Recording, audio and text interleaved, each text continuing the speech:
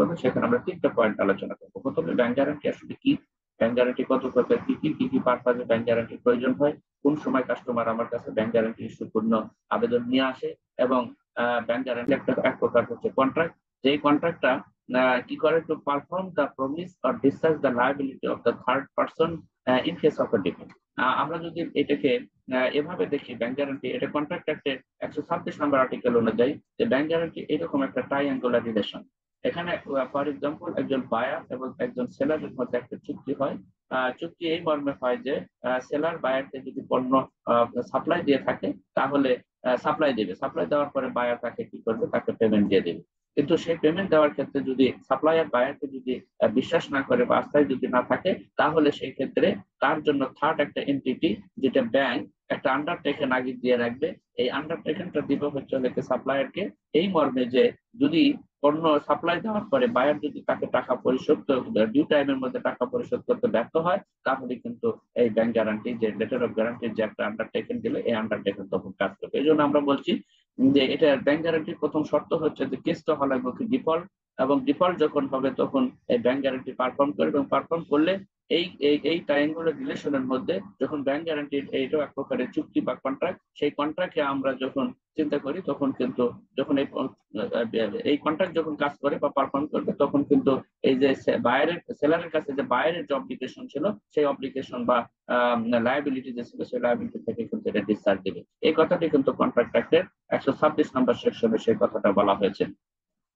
এরপরে আমরা দেখছি যে কন্ট্রাক্ট অ্যাক্টের 126 নম্বর সেকশনে আমরা এটা পেলাম, সেই জন্য আমরা পেলাম যে এটা এক প্রকারের কন্ট্রাক্ট, এবং এই কন্ট্রাক্টে পারফর্ম করার শর্ত হচ্ছে এটা ডিফল্ট হতে হবে, এবং ডিফল্ট যখন হবে তখন যখন এটা পারফর্ম করবে তখন থার্ড পার্সন তার সাথে আসলে মূল চুক্তি হয়েছিল মানে বেনিফিশিয়ারিতে, সেই বেনিফিশিয়ারিজকে গ্যারান্টর কি করবে, তার লায়াবিলিটি থেকে ডিসচার্জ দেবে। এই কথাটা এখানে বলা আছে। আমরা যদি এই সংজ্ঞাটাকে আরেকটু প্র্যাকটিক্যালি যদি করার চেষ্টা করি, তাহলে ব্যাংক গ্যারান্টি বলা যায় একটা return undertaken or a promise or a contract which ever is given by the bank. এখানে শর্ত হচ্ছে কি যে এই আন্ডারটেকেন বা প্রমিসটা দিবে ব্যাংক, কার পক্ষ হয়ে দিবে, তার কাস্টমার বা অ্যাপ্লিকেন্টের পক্ষ হয়ে দিবে।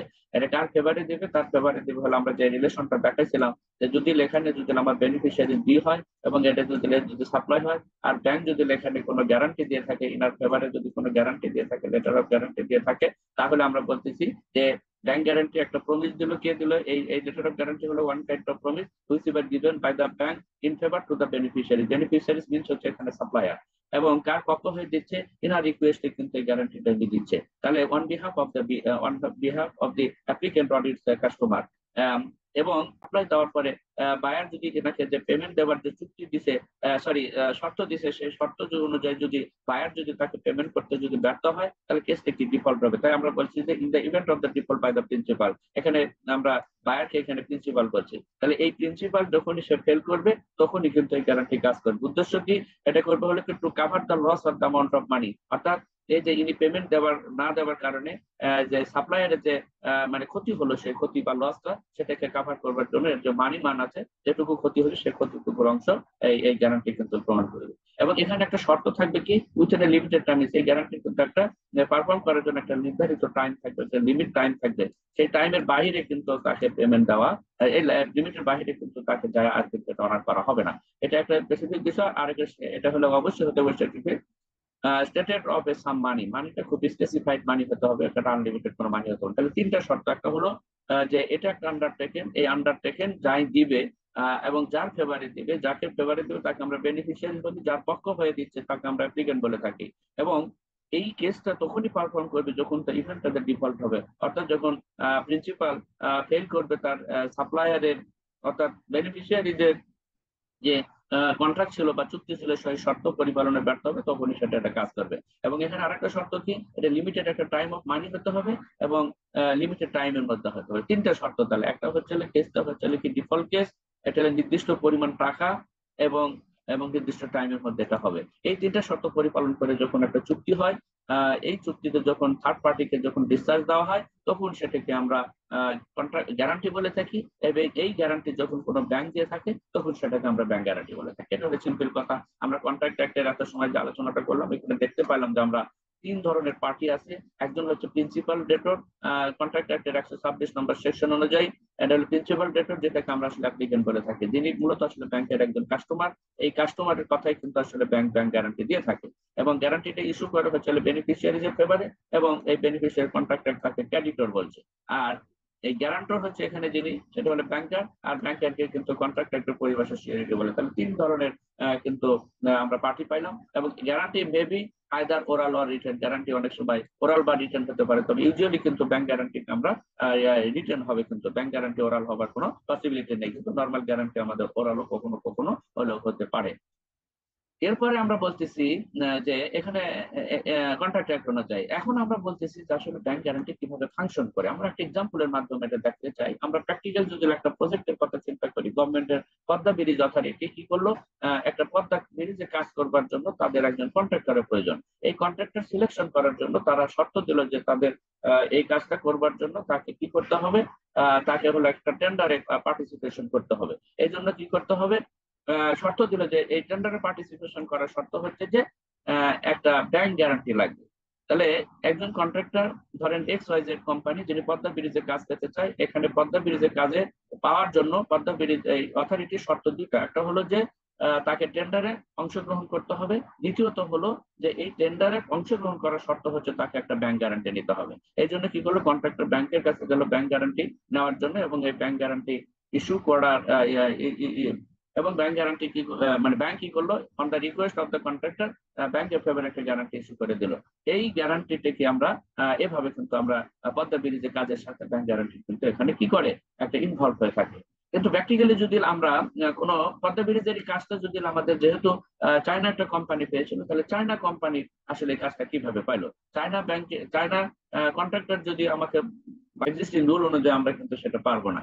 এই ক্ষেত্রে কি ঘটে, পদ্মা ব্রিজ যখনই টেন্ডারে সাবমিট করবার জন্য তাদের সাথে করলো, এই সাবমিটের অংশগ্রহণ করার জন্য সে কি করলো, ধরেন বাংলাদেশের কোন একটা ব্যাংকের সাথে সে যোগাযোগ করলো, এবং এই ব্যাংক আসলে অপারগতা প্রকাশ করলো যে না, চায়না কন্ট্রাক্টরের মানে পক্ষ হয়ে আসলে ব্যাংক গ্যারান্টি সে দিতে পারবে না। এই জন্য কি করলো, ইন্টারন্যাশনাল ব্যাংকিং সেট আপে করেসপন্ডিং ব্যাংকিং রিলেশনের সাথে যাদের সাথে আসলে corresponding banking bank to bank হয়, তখন সেখানে একজন চায়না ব্যাংকের কাছে সে গেল, এবং চায়না ব্যাংক মাধ্যমে পদ্মা ব্যাংকে বাংলাদেশের একটা শিডিউল ব্যাংকে কিন্তু সে কি করলো, একটা রিকোয়েস্ট পাঠালো। এই রিকোয়েস্টটাকে আমরা বলে থাকি হচ্ছে কাউন্টার গ্যারান্টি। এটা কিন্তু ব্যাংক গ্যারান্টির জন্য এই মূল গ্যারান্টরের জন্য এটা একটা সিকিউরিটি হিসেবে কিন্তু এই কাউন্টার গ্যারান্টি কাজ করে থাকে।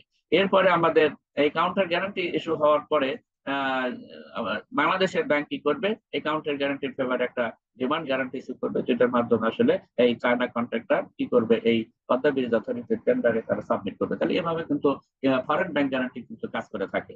আমরা এই পদ্মা ব্রিজের যে একটা প্রজেক্টের কথা বললাম, এই প্রজেক্টে কিন্তু সেভারেল ব্যাংক গ্যারান্টির প্রয়োজন হয়। সেই জন্য আমরা বলছি যে ব্যাংক গ্যারান্টি বিভিন্ন রকমের হতে পারে, বেস্ট অন দা ফাংশনের উপর ভিত্তি করে ব্যাংক গ্যারান্টি কয় প্রকার। যখন টেন্ডার হয় তখন তাকে আমরা টেন্ডার গ্যারান্টি বা বিড গ্যারান্টি বলি। এরপর টেন্ডার গ্যারান্টির পরে কিন্তু এই কাজটাকে কন্ট্রাক্ট করবার জন্য ফুল চুক্তির সাইন করার আগে তাকে শর্ত থাকে পদ্মা ব্রিজ অথরিটির সাথে এই কন্ট্রাক্টরের একটা পারফরমেন্স গ্যারান্টি পিজি দিতে হয়। কখনো কখনো কন্ট্রাক্টর মানে যিনি পদ্মা ব্রিজ অথরিটি থেকে অ্যাডভান্স টাকা নিয়ে কাজ করে তারপরে বিল সাবমিট করতে, সেখানে অ্যাডভান্স টাকা নিলে অ্যাডভান্স পেমেন্ট গ্যারান্টি দিতে হবে, যেটাকে আমরা রিপেমেন্ট গ্যারান্টি বলি। এবং তারপরে কিন্তু অনেক বড় বড় প্রজেক্টের ক্ষেত্রে তার মেশিনারিজ অথবা কোনো কার্যে মেইনটেনেন্স এর জন্য কিছু মানি রিটেনশন করে থাকে সেই অথরিটির মানি রিটেনশন মানিগুলো উইথড্র করবার জন্য অনেক সময় ব্যাংক গ্যারান্টি জমা দিয়ে থাকে। এছাড়া আরো বিভিন্ন রকমের গ্যারান্টি আছে, overdraft guarantee, customs guarantee, judicial guarantee, shipping guarantee, security guarantee, এই ধরনের কিন্তু বিভিন্ন রকমের গ্যারান্টি আমাদের হয়ে থাকে। আমরা পারপাজের উপরে যদি আমরা একটু ফোকাস করি, তাহলে পারপাজ অনুযায়ী বেসিক্যালি সকল গ্যারান্টিকে তিনটা ক্যাটাগরিতে তিনটা পারপাজে ভাগ করা যায়। এক ধরনের গ্যারান্টিকে আমরা বলে থাকি পারফরমেন্স গ্যারান্টি, পারফরমেন্স পারপাজে। আর একটা হচ্ছে পেমেন্টকে নিয়ে ডিল করে থাকে, সেগুলোকে পেমেন্ট গ্যারান্টি বলি। কোনো কোনো গ্যারান্টি হয়ে থাকে যে কোনো একটা কাজের সিকিউরিটি হিসেবে ইউজ করে থাকে, আমরা সিকিউরিটি পারপাজ বলি। আমরা এখানে এই পদ্মা ব্রিজ অথরিটির সাথে যদি চিন্তা করি, তাহলে এখানে একটা পারফরমেন্স গ্যারান্টি কিন্তু আছে, এবং এই পারফরমেন্সের আরেকটা পার্টও কিন্তু এলে টেন্ডার গ্যারান্টি, দুইটাকে পারফরমেন্স গ্যারান্টির পার্ট হিসেবে পারপাজে বলা যেতে পারে। আর পেমেন্ট গ্যারান্টি হচ্ছে অ্যাডভান্স পেমেন্ট, কারণ অ্যাডভান্স টাকা নিতে হলে তাকে কিন্তু একটা ব্যাংক গ্যারান্টি দিতে হবে। তারপরে রিটেনশন গ্যারান্টি, এটা কিন্তু বেসিক্যালি সিকিউরিটি পারপাজে, যে আমি যে কাজটা করে দিচ্ছি তার লংজিভিটি টাইমের মধ্যে কোনো ধরনের ক্ষতি হলে সেই কাজটা আমি মানে রিপেয়ার করে দিব। এরকম কর্মকর্তা ব্রিজ অথরিটির সাথে কন্ট্রাক্টরের একটা চুক্তি হতে পারে। সেই চুক্তিকে ফুলফিল করবার জন্য তাদেরকে একটা ব্যাংক গ্যারান্টি সাবমিট করতে হয়, তাহলে সেটা আমাদের সিকিউরিটি পারপাজে। স্যার অনেক সময় ক্রেডিট নেবার ক্ষেত্রেও কিন্তু ব্যাংক একজনের পক্ষ হয়ে আরেক ব্যাংকে গ্যারান্টি দিয়ে থাকে, সেই ধরনের গ্যারান্টি কিন্তু আমরা সিকিউরিটি পারপাস বলে থাকি। আচ্ছা যাই হোক, আমরা যদি ট্রেড ট্রানজেকশনের ক্ষেত্রে বলি, যদি বিজনেসের ক্ষেত্রে একটা উদাহরণ দিই, যে বিজনেসের ক্ষেত্রে আসলে ব্যাংক গ্যারান্টি কিভাবে ফাংশন করে থাকে। বিজনেসের ক্ষেত্রে ফাংশন করে থাকে এমনি সিম্পল ভাবে, যে একজন বায়ার এবং একজন সেলারের মধ্যে প্রাইমারি একটা সেল চুক্তি হয়, এবং সেল চুক্তিতে এরকম হতে পারে যে আহ, আহ, এরকম হতে পারে যে সাপ্লায়ার আগে তাকে পণ্য ডেলিভারি দিবে, তারপরে হচ্ছে বায়ার তাকে পেমেন্ট করবে। কিন্তু কোনো কারণে বায়ার তাকে আস্থায় নিতে পারছে না বা কনফিডেন্স পাচ্ছে না, সেই ক্ষেত্রে তৃতীয় পক্ষ হিসেবে একজন ব্যাংকার তাকে এই ব্যাংক গ্যারান্টি দিলে সেই অনুযায়ী কিন্তু সাপ্লায়ার তারই প্রেক্ষিতে কিন্তু ইম্পোর্টার বা বায়ারকে কিন্তু পণ্য সাপ্লাই দেবে, এবং সাপ্লাই দেওয়ার পরে যদি এই টাকাটা পে করতে যদি বায়ার যদি কোনো কারণে ফেল করে, তাহলে কিন্তু ব্যাংক তাকে এই পেমেন্টটাকে কি করবে, কন্ডাক্ট করে থাকবে। এইরকম একটা নিশ্চয়তাকে আমরা ট্রেড ফাইন্যান্সিং এর ক্ষেত্রেও কিন্তু আমরা ব্যবহার করে থাকি। তাহলে এই ক্ষেত্রে যেটা ঘটে সেটা হলো সাপ্লাই দেবে, পণ্য সাপ্লাই দেওয়ার শর্তে তাকে একটা ব্যাংক গ্যারান্টি দিতে হবে। এই শর্তে ইম্পোর্টার গেল তার দেশের একটা ব্যাংকের কাছে একটা আবেদন নিয়ে, যে একটা পেমেন্ট গ্যারান্টি, কারণ পেমেন্ট নিশ্চয়তা কিন্তু এখানে দেওয়ার জন্য তারা একটা পেমেন্ট গ্যারান্টি রিকোয়েস্ট নিয়ে গেল ব্যাংকের কাছে। ব্যাংক কি করলো, তার নিজস্ব ফর্মালিটিস ফলো করে তাকে কি করলো, একটা ব্যাংক গ্যারান্টি ইস্যু করে দিল এক্সপোর্টার ফেভারে। দেন কিন্তু এক্সপোর্টার তাকে পণ্য সাপ্লাই দিল। এই সিমিলার ঘটনা যদি উল্টো হয়, যে বায়ারই আগে আসলে কি করছে, তাকে অ্যাডভান্স পেমেন্ট করছে, তাকে অ্যাডভান্স পেমেন্ট করছে, এবং অ্যাডভান্স পেমেন্ট করলে ইনার তাকে পণ্য সাপ্লাই দেওয়ার কথা, সেই পণ্য সাপ্লাই করতে ইনাকে কোনোভাবে কনফিডেন্সে নিতে পারছে না বায়ার। এবং সেই ক্ষেত্রে কি করতেছে, সেই ক্ষেত্রে এক্সপোর্টারকে বলতেছে যে ভাই, আপনি আমার থেকে যদি অ্যাডভান্স পেমেন্ট নেন, পরবর্তী যদি আমাকে পণ্য ডেলিভারি না দেন, তাহলে আমি এটা কি করব।